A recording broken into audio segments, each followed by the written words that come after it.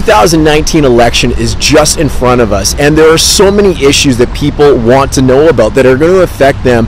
One of the biggest issues, of course, is housing. We live in one of the most expensive real estate markets in the world, and you as a homeowner or a home buyer want to know how the policy decisions of all the parties are going to affect you. On this special edition of Drinks with Darren, we're going to look at the 4 big parties and how their decisions could affect you as a homeowner. We're going to talk about the pros, the cons for homeowners and buyers, and because we're on a very special edition of Drinks with Darren, we're coming to you right from the Parliament buildings in Ottawa, Ontario.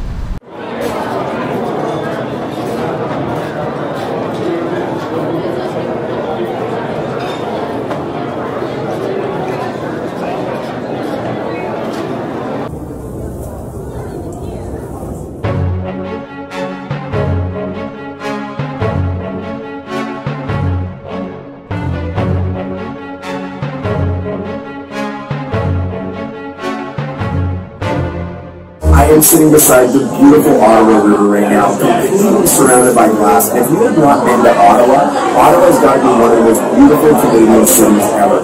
There is incredible things here, like the Bank of Canada, the Supreme Court of Canada, of course the Parliament buildings. And if you're lucky, even walking down the street, you might run into a familiar face that you see on the news every day. So, incredible city, and I thank the City of Ottawa for hosting. What I am here for is to be a guest of the Canadian Real Estate Association's Political Action Committee Day. So thank you to the City of Ottawa, thank you to the Canadian Real Estate Association, and thank you to the members of my Real Estate Association that are watching this, because I'm pleased and happy to be here as a representative of the real estate community and home buyers and home sellers in British Columbia. I am so excited to have you here for this very special edition, the Ottawa edition, the election edition of Drinks with Darren.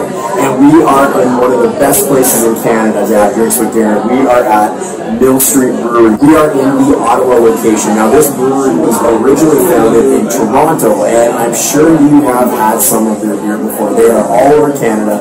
They do an incredible job, and one of their claims to fame is their organic ale and their organic lagers. The Ottawa location was opened in 2012, but this brewery has been around since 2002 in Canada, with the Toronto location being the first one. So one of my favorites, as mentioned, is the organic options that they have. I'm going to be trying today their organic lager called the 100th Meridian Organic Amber Lager.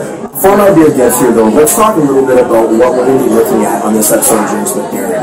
So the election is upon us, as we mentioned, and there are 4 big parties in Canada now, the Green Party being one of them. I thought it was important to let you know what you can expect on housing policy from all the 4 big parties before you make your vote. There's so many big things in this election that everybody is passionate about. Climate change, the environment, housing, cost of living. There's so many things, and what I can help you with today is give you my opinion from a realtor's lens on what these housing policies might mean for you. Alright, so here we are with our organic amber lager. That looks really good. I'm going to have some. One of the best things about doing Drinks with Darren is at 11 a.m. right now. So sometimes you look like a little bit of an alcoholic, but all in the name of getting you incredible information. That is delicious. And the second sip was delicious as well. It is a nice, light lager. I don't know that I can tell the difference that it's organic. I don't know if you can tell the difference that everything's organic, but it sure tastes awesome. And that is absolutely perfect as a nice after-work beer with a meal. It would pair really well. If you have not tried Mill St, try it. So let's get into it right away. And the first one we're going to get into is the incumbent party, the Liberal Party. What promises have the Liberal Party made for people that are either looking to buy a home or people that are in homes? And as we go through all of these different options, I really think it's important that you look at it through your own personal lens. Not everything that appeals to a home buyer is going to appeal to a home seller, and vice versa. Some things will appeal to all of you. So take that as you will as we go through these options. So the Liberal platform and the promises they're making if they are elected in the 2019 election are the following. The Liberals are promising to help people with annual incomes below $120,000 and up to $150,000 in high-cost areas such as our own cities in Vancouver and the Lower Mainland by taking up to 10% off the price of a home with the first-time home buyer incentive, budgeted at $1.25 billion over 3 years. This applies to homes up to 789,000 expensive regions like Vancouver, and the party also promises a national anti-speculation tax of 1% on non-resident foreign owners, which is estimated to create a revenue of $940 million over 4 years. Lastly, they have recently increased the amount first-time buyers can withdraw from their RRSPs to $35,000 from $25,000, up $10,000 in the 2019 budget. So there's a little bit of incentive in there in terms of the government taking ownership of part of the home. If you haven't heard about that new home buyers program, I actually think it's quite cool. It opens up affordability for people by the government really sharing a portion of ownership of the home. Now there's lots of details on that. We've done a previous video on that information, so you can certainly check that out if interested. All in all, I like the Liberals' plan. It allows more people to get into the housing market. It puts a cap on foreign speculation. Now how that rolls out will be tough to say, but it's basically opened the doors for more people to afford homes, which I think is awesome. So I'm going to give a great A rating to the Liberals.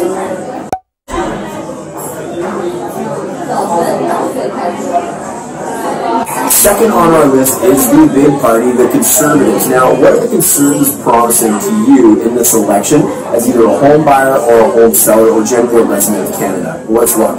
The Conservative Party promises to change the Liberals' mortgage stress test to ensure first-time home buyers aren't necessarily prevented from getting mortgages, and to work towards removing the stress test from mortgage renewals.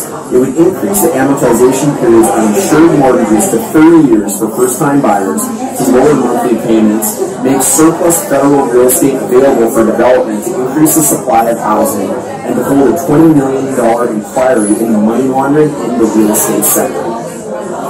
To be honest with you, I love all these ideas as well. If there is dirty money in the real estate industry, we need to get rid of that. And I think that's something everybody needs to care about. I also love the idea of bumping the stress test from 25 years up to 30 years. That is a great idea, which I'm surprised the Liberals didn't take advantage of in this election campaign.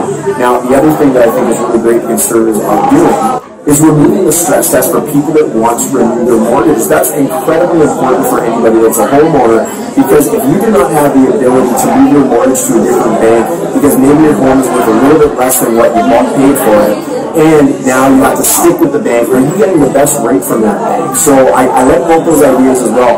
I'm also going to give the Conservatives a grade A rating. Next on the list, we've got the NDP, the New Democratic Party. What kind of promises are they making to home buyers and home sellers this year? The NDP promises to create 500,000 units of affordable rental housing in the next 10 years, financed by $5 billion in the first 18 months of government, and also to create fast start funds to help communities build co-ops, social, and non-profit housing. It would waive the federal GST on construction of new rentals, reintroduce 30-year terms of CMHC insured mortgages on entry-level homes, double the home buyer's tax credit to $1,500, and put a floor on buyer's tax on sales to non-communities. Now, there's a word in there that I think is really interesting, and that is affordable housing. When we hear this buzzword in politics of affordable housing, it's really important that we understand what does that mean. Does affordable housing mean subsidized housing? Does that mean housing that people should not be living in an area they shouldn't be living in because they cannot afford to live there? There's lots of things to consider when you are talking about affordable housing. Now, this plan that the NDP has proposed, it talks a lot about social housing, about rental housing, which is all important for our community. It does not do a lot for the average homeowner, and it does not offer a lot for the average home buyer, except for upping the amortization up to 8 years on the stress test. So, it'll be interesting to see how the NDP fares in their housing debate when they're talking about what they're prepared to do for home buyers and home sellers. I personally am going to give the NDP a B. Now, the Greens are the last party on our list, and they are a smaller party, but this year there is a lot of talk that they may surprise everybody because of their stance on the environment and how important climate change and the environment is to people. It's something near and dear to my heart, and I hope it's something near and dear to the other heart as well. But let's talk about what their policies are in regards to housing. The Greens will make housing a fundamental human right, and work with provinces to build 25,000 new rental homes and 15,000 rehabilitated units annually for the next 10 years. They promise to boost funding for new builds by $750 million to help 125,000 rental households, better support provincial and municipal housing projects, provide financing to non-profits to expand housing for seniors, people with special needs and low-income families, and restore tax incentives for building rental housing. Now, the interesting thing about the green proposal, to me, as a taxpayer, as a homeowner, as a member of society, is I love everything that they are proposing. I think it's all incredible. And without further thought, I would give it all a grade A marking. What my concern with their proposal is where is all that funding coming from? And those goals are incredibly ambitious. So we hear people and politicians say a lot of incredible things to get into power. However, the question is, how do they pay for it? Is that going to be a raise in property taxes from the average person watching this video? How is this all going to be funded? So while I'm going to give them a grade A, I'm going to give them a grade A minus, because I do have concerns about how they're going to achieve such a lofty goal and also how they're going to fund such a goal. The question comes down in this election to many things. And I mean, there's so much more on the table than just housing. But now you're up to speed on what these parties are offering. I'd be curious to know what your opinion is on the best policy being offered out there by the federal parties. There seems to be a theme with a lot of this, though. The theme seems to be that the mortgage stress test has been difficult for Canadians. It's been difficult on many markets, not only in the lower mainland, as you'll see when we get into the statistics, but across Canada. Ottawa, Toronto, no different. The next one seems to be the flavor of taxing non-Canadian residents, people from foreign countries. Now, while we know that immigration is incredibly important to our economy, taxing foreign entities when they're purchasing homes, I think, personally, is an incredible idea, because we need to make sure that the people that live here, work here, and pay taxes here have the first opportunity to buy a home. And if their money is not as powerful as money from outside countries, we need to make sure we give everybody a level playing field. So I think that's an incredible idea as well. The last one I'm going to give credit for is specifically to the Liberals, because I do think the home buyers plan, in terms of the government taking an equity share in a property, is kind of a cool idea. It allows people to get into a home that is likely more expensive and bring their monthly payments down considerably each month, all while allowing them to have a property that's probably outside their means without that help. It does make life more affordable, and it also shows the government's investment and encouragement in the real estate market in Canada. So I kind of think it's cool. I think it's interesting, and it'll be very interesting to see how much uptake it gets over the course of 4 years if the Liberal Party gets reelected. So without further ado, we're going to get into the statistics of what's going on in the real marketplace. Now, these statistics are from the Home Price Index of the Fraser Valley Board, and they are general for the Fraser Valley, as you know, from Mission all the way to North Delta. So let's get into condominiums first. This is what condominiums are doing in the last 3 months. They are down about 1.05%. We saw a little bit of a softening in the market of condominiums in the last 3 months. The summer did prove to be fruitful for home sales, so that number has recovered slightly from where it was previously. And year over year, the condominiums are down about 7.58. Now this has increased, meaning the decrease has actually gotten smaller, which is a good thing for all those condominium owners out there. It seems like things are slowly improving.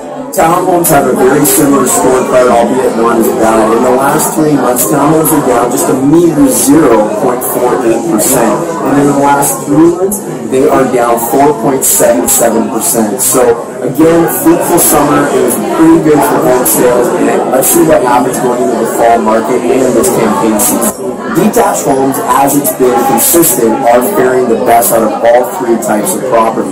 Now, detached homes in the last 3 months are down 1.05%, which is not that bad, and that's kind of consistent with what we're seeing with both townhomes and condominiums. In the last year, they are down 3.94%. I want to thank you for joining me on this episode of Drinks with Darren. I love doing these with you guys, and I hope they are incredibly valuable to you.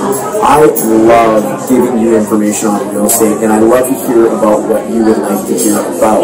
I've got some incredible ideas and some incredible interviews coming up in the next few months, and I implore you to keep an eye out for Drinks with Darren. Subscribe to the channel, and we will look forward to seeing you very shortly. Thanks again.